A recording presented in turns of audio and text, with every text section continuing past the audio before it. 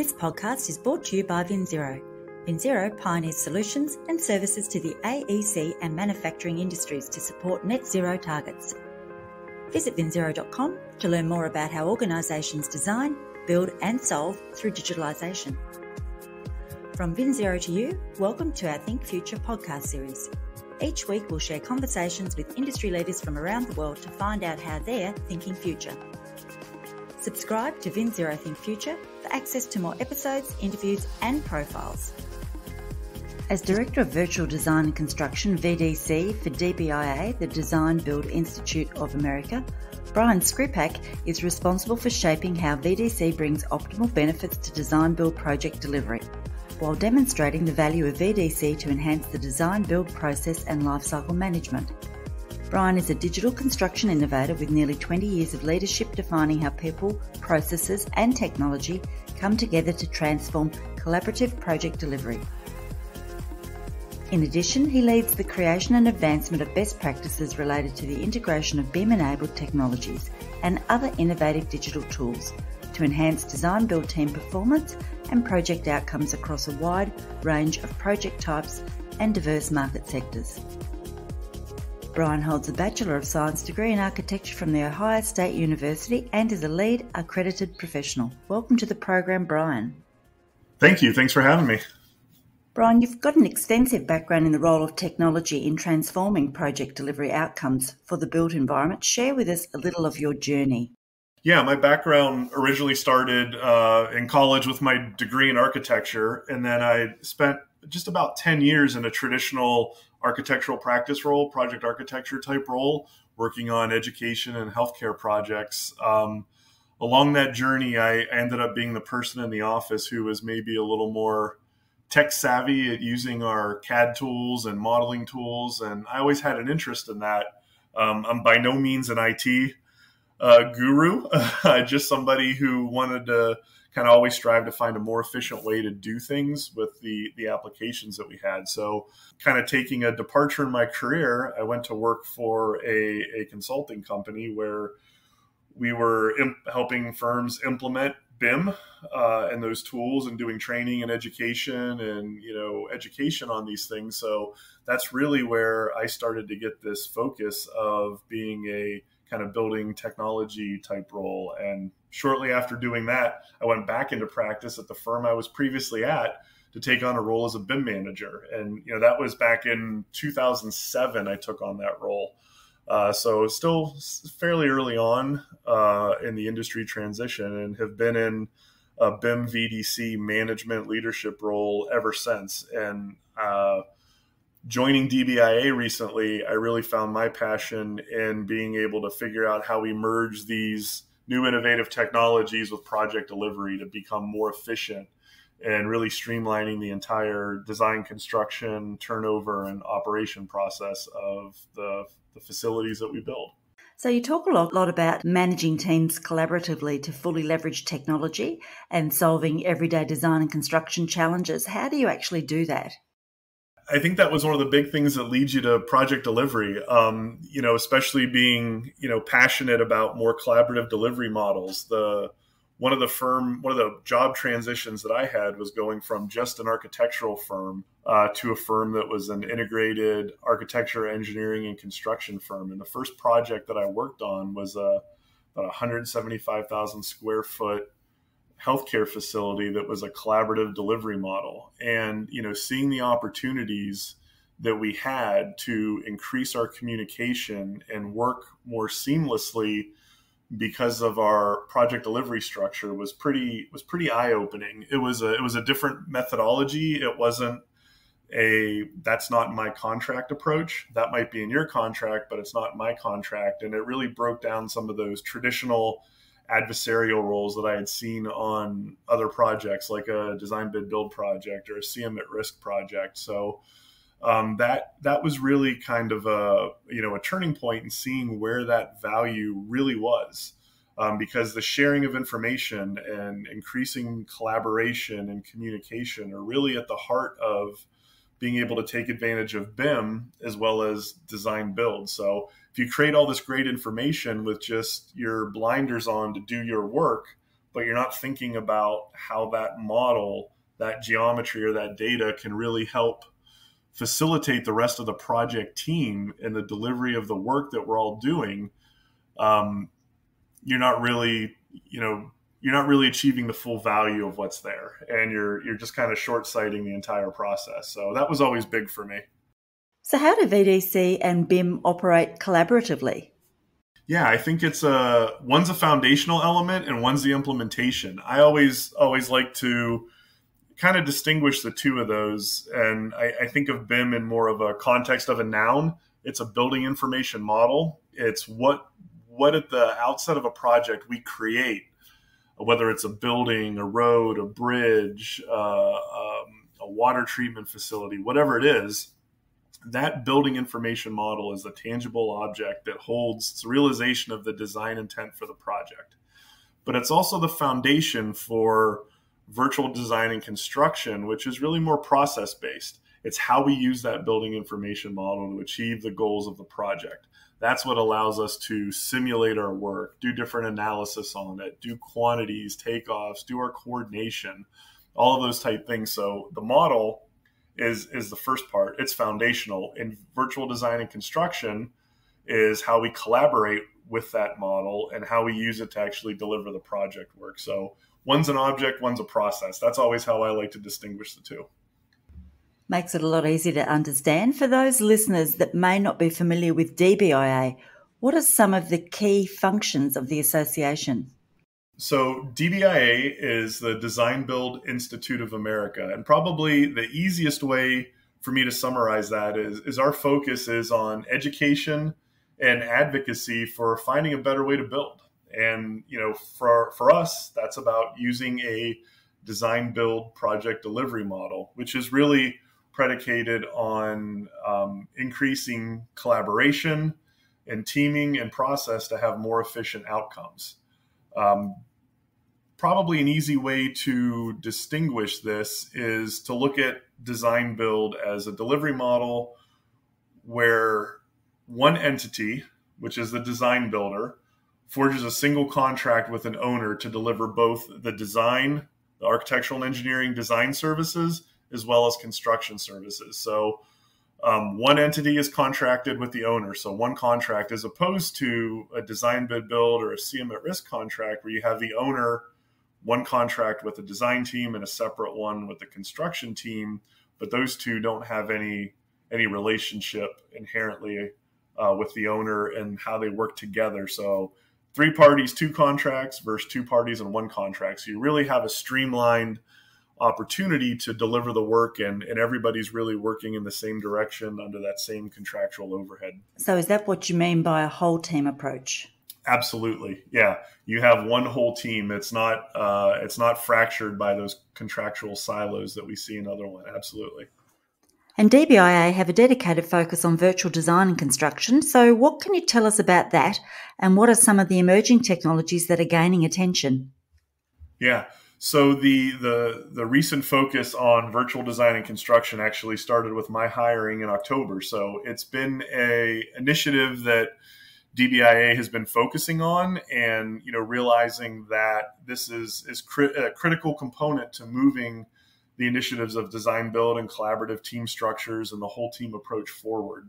Being able to have that design and construction technology component attached to it really makes things much easier and enables a much more efficient process to be realized. I think the evolution of technology has been interesting, right? Because we started with, we're going to create a model to be more efficient at producing our contract documents. And then we realized how much opportunity we had to visualize things. And then it quickly spread outside of the design community, and the construction community saw all these efficiencies for multidisciplinary trade coordination and what they could do from, better understanding how they do quantity takeoffs and cost estimating and then scheduling, and everything's really expanded, even to the point where we look at turning over these models as a deliverable for our owners. And it's really been an explosion of these tools. Now we see models being taken advantage of for prefab and modular construction. We're seeing robots and drones on the construction site everywhere. augmented reality, this moving from just having goggles on to visualize something to an owner for them to understand what's going on is helping us augment construction and leveraging it for more sustainable outcomes. And it's just grown immensely to be very, very inclusive of pretty much everything out there. So are you seeing a lot of offsite construction happening in the US? Yeah, I think the offsite construction's really picked up.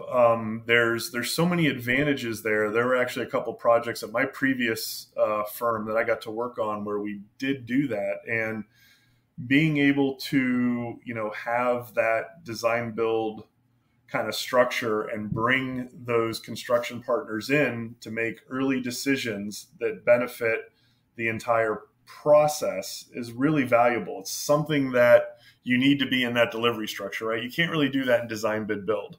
But design build, you can have everybody there. And we saw huge benefits to being able to really draw a line in the sand of saying, this is what's going to be modularized. And these aspects that I was working on, we were seeing rooms being fabricated in middle America and shipped off to Southern California and being plopped in on the job site and rolled right in.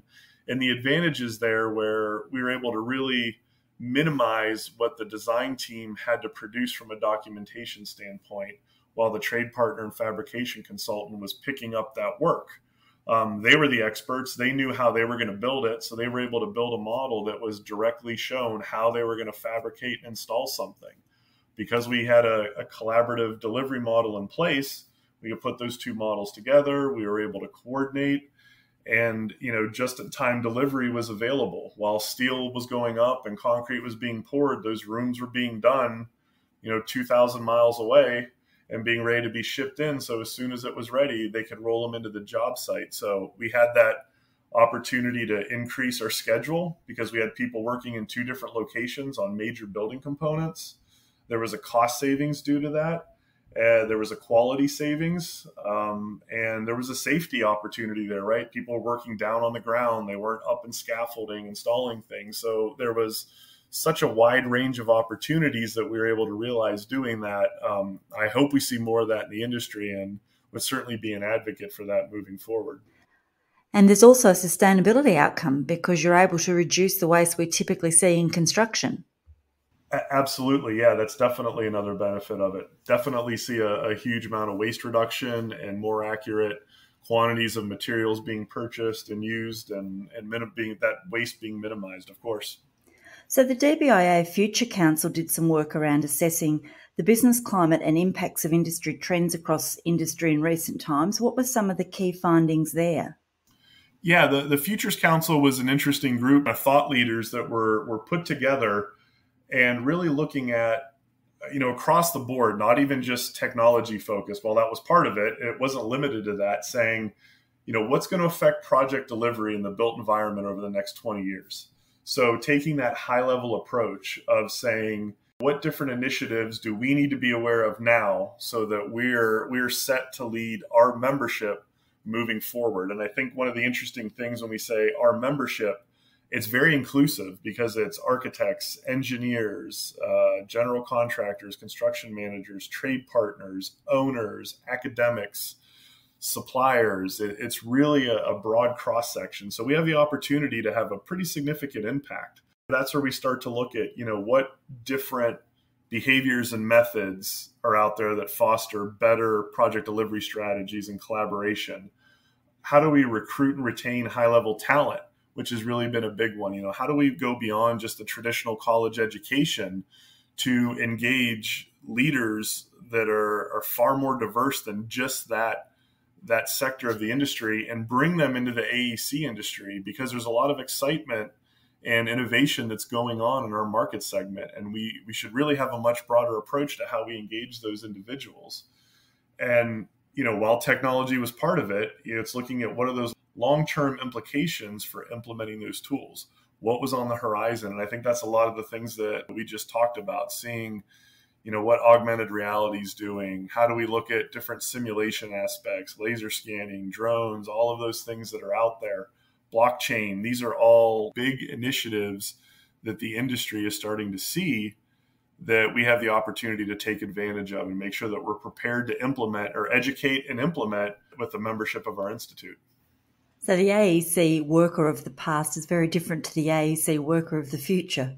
Yes, I would agree with that. You start to see the idea of data and collaboration and the blurring of lines of what traditional roles are, which is another exciting kind of aspect of the DBIA, right? I mean, we have the opportunity to so closely collaborate and learn from our peers and be able to take those experiences back to our other projects. So I think that collaborative and breaking down of the, I'm an architect, I just do this kind of role, or I'm a contractor, that's not my responsibility, or I'm an engineer, we really see a blurring of those things, and we have the opportunity to learn from all of those people on a regular basis, which makes us all better in the work that we do moving forward.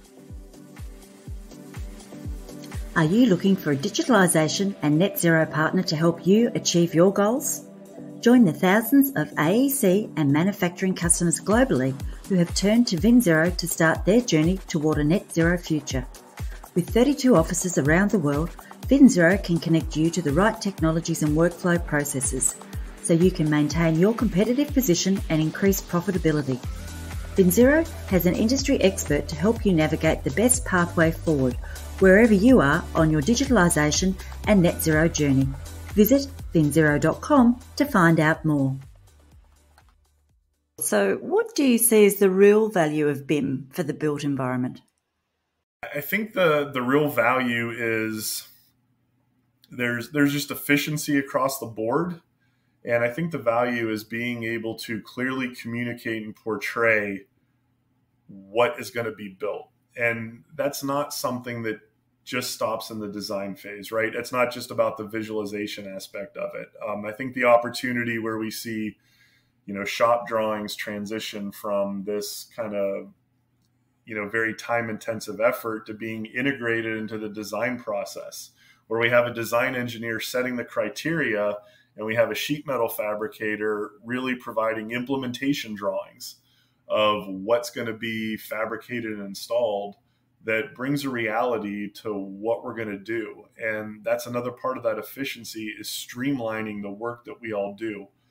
Being able to get facilities built at a much higher quality and at a reduced schedule and on budget, and all of these things that we see. In the past, it was, schedule, budget, and quality, pick two, you can't have all three.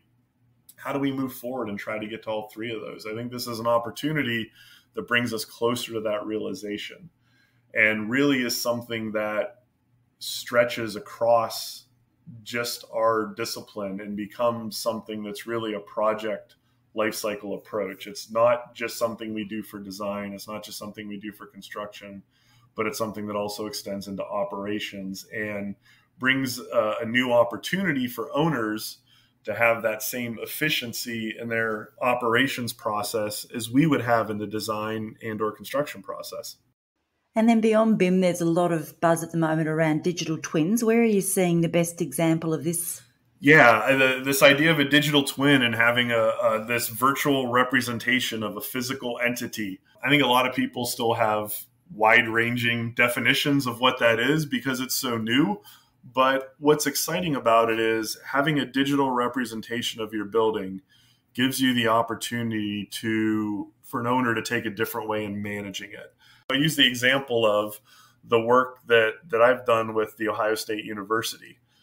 They've created digital twins. They have building information models of 37 million square feet of their academic, healthcare, residence hall, athletics, laboratory, you name it, they have a building information model of it, whether it's a hospital, the football stadium, or a dorm, they have a building information model of it. And those opportunities starts to stretch into connecting that model for increasing efficiencies on asset management and maintenance, preventative maintenance instead of being reactive, being able to more efficiently track space for facilities management. Using it for sustainability initiatives. They have some large-scale sustainability issues that they're trying to achieve, and they're using those models to help inform how they renovate or build new facilities on campus. Also being able to connect into GIS applications and understand these buildings not only in a micro view of a specific facility or a room or entity in a room, but how they participate as a larger campus in their environment. So it's pretty exciting to see what they've done. Not only have they made that transition, they've written, we've worked with them to write a BIM project delivery standard, which talks about how their design and construction professionals will develop their project deliverables and what information needs to be in those turnovers so they're readily accessible and usable by the university as soon as construction documents go out, right? They can start tracking space and building schedules and doing room numbering, and very immediately they have opportunities to take advantage of those models. So there's clearly an opportunity for substantial financial benefits and savings across the board from adopting both BIM and digital twin modelling. What is it that makes some people reluctant to adopt that technology? Well, I think with anything, it's a challenge to business as usual, right? It's a different way of doing things, so that's a big step. There's certainly a financial endeavor into it. It's just a disruption to your day-to-day activity, right? You have a process for how you do things, but being able to say stop, look at a different way, learn a different way, and implement a different way takes away from that process of doing, and that's a little bit of a challenge. I'm a firm believer that we should all be working this way. I mean, I've seen the advantages. I've seen them on the design side, the construction side, and the owner side. So obviously, I don't have to be sold on it, but there is time and effort in making that transition, and that can be difficult for people. I think one of the other things that I always saw on the architectural side was a risk avoidance type perspective into building something and sharing that information and letting it be relied upon. So there's always kind of a heavy component of contractual obligations. Well, I only need to produce a set of PDFs and I can do that the way I'm doing it. Not that that's the right answer, but I think that's part of it as well. So risk avoidance as opposed to risk management, and being able to get to an area where a right of reliance can be provided to a model will really help move us forward. I think that's still kind of a tough area for people to deal with now as well. What do you see are the risk for owners, investors, and those across AEC and manufacturing that are slow to uptake these approaches? The risk is they're not going to be able to take advantage of the opportunities that we really just talked about. I think one of the things that we see a lot is you're going to see owners start to request people who are savvy in these areas. Like I said, with the Ohio State University, right? If you're not able to deliver those expectations that have been set, that's in the contract at the beginning. So you have to be able to do X, Y, and Z. You have to be able to produce a building information model with this information. That'll be delivered at these stages. There's an opportunity that you could be excluded from certain opportunities. I think that's a big thing. And it's kind of a, I don't want to call it a survival of the fittest, but this isn't a I'm going to wait and see if this takes on kind of movement, right? It's been here for quite a while. That moment of let's see what it does is past, and your peers are doing this. Your clients are asking for it, and you need to be able to deliver on those expectations, just like anything else. And concerns are often voiced about technology taking away traditional jobs across the industry. How do you see that? I don't believe that. I think technology is an opportunity to enhance our jobs and allow us to do the work that we find interesting. Nobody likes reproducing details of the same information over and over and over again. That's something that the technology takes right off our plate. This idea of saying, well, AI is going to find everything, or if we do generative design, it takes away my ability to design something. And I always look at this as let the computer run and think and come up with the opportunities that might not have come across my mind in that short time frame, right? We can only produce and then study and iterate something so much, but if we have a partner in a computer that's doing it as well, how great is it to go from 10 options to 2,000 options? And we might see something that we never thought of, and something that's while an option that the computer produces is completely not feasible, how do we take the good part of that out and say, oh, but I didn't think of that aspect. What if I chunk that out and put it in here? That's an exciting opportunity for us to be more creative than what we might be able to be on our own, just based on time constraints and our capacity to do things. If a computer can be running and looking for deficiencies or things that aren't code compliant in the background, how great is that? How can we look at, life safety issues in a building? And there's so many different things that we can start to do. I know one of the other things I saw at the AIA conference just recently in Chicago were applications that are doing laser scanning of buildings and bridges and looking for deficiencies. And the laser scan goes around, and the next day you get a report where these are all the things that you need to worry about. We would never have the time or physical ability to hover around a bridge and find everything and look for those oddities. Certainly here, I'm in Pittsburgh, Pennsylvania, so bridges and the issue that we had with the collapse of a bridge here, knowing that those deficiencies are out there, how can we use technology to help find those issues and build a safer environment for everybody in our community? So I think it's something that needs to be seen as not replacing our work, but enhancing the work that we do. Yeah, absolutely. Complementing the work that you do. Yes. Yep. So what do you see as next beyond BIM and where we can take this? Those ideas that we just touched on are really big. I think there's so many new tools that are coming out that are leveraging AI to assist in everything that we do. That's going to be a fascinating evolution. I really look forward to seeing more modular and pre-construction being done. Those efficiencies are certainly there. They're proven. I think that's going to be a big opportunity. And I think the last one is really seeing owners being able to holistically adopt this transition of saying, this is what I need to operate my buildings, and how can I take advantage of all of the great work that my architects and engineers and builders are doing, and how do we transition that into the work we're doing to do more preventative maintenance and long-term planning and have those buildings operate more efficiently, or whatever it is, operate more efficiently. We know a design process might be a year or two, construction 2, 3, or 5 years. We're talking about operations, which is 30 to 50 plus years of whatever is being built. That's where the big opportunity is. So how do we move it into that sector of the life cycle? So we've talked a lot about efficiency. What about the sustainability space? What are you seeing there? Yeah, I think that's another area where BIM and VDC are really helping to transform the built environment. Early opportunities to study building massing, building siting, with a building information model, the tools that are out there that allow you to quantify those early design impacts are huge. In design build, I think one of the opportunities that we're seeing is that merging of design and construction, right? If we're all there at the beginning, we can have a clear understanding of the owner's goals and how we're going to achieve those. And you really minimize a lot of the gaps that occur in the transition from the design team to the construction team. It's not a start over on understanding those sustainability goals. It's really just a continuation.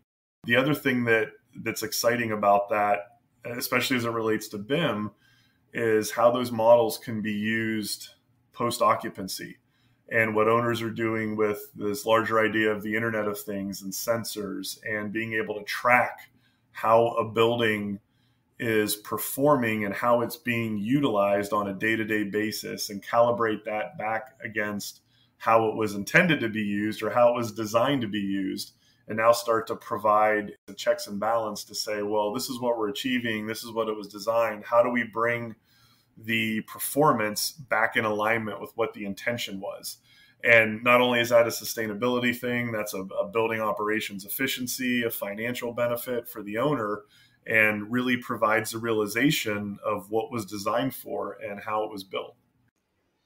So when you think future about your industry and all the things we've talked about today, and you consider emerging technologies that perhaps are still at the very early stages, what is it that excites you the most? I still think what we're seeing with AI is the most compelling thing. The amount of information that can be processed just by capturing or keying in small amounts of information to automate a design process or provide feedback on anything that's out there is still just amazing to me. I think I've always been kind of on the more technical side in my role. So, BIM and looking at how we, detailed information and quantified information was always where my focus was. So seeing how other advancements in technology are now pushing into the AEC industry, and we're learning from other environments, even with the idea of a digital twin, it really grown out of the manufacturing segment. So for AEC to be able to take advantage of what other leading industries are doing and implement that back, that's the most exciting thing for me. We see that with robots, we see that with drones, and all these things are coming at us from everywhere. So being able to learn from our peers and, understand how to implement that into the work we do, that's what I see as kind of the most exciting thing. Brian, some great insight from you. Thanks for joining us today on Think Future, and we look forward to hosting you again another time.